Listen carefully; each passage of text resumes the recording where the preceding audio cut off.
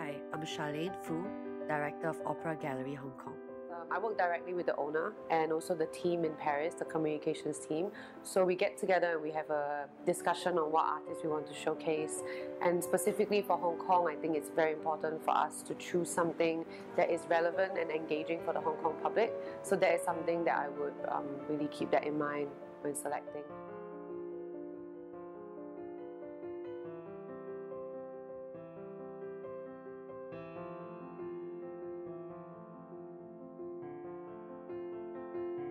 You never stop learning. I think that every day there's a new artist, every day there's new discoveries and there's new research done. I think that it's just very interesting, and I like the progress and seeing how everything.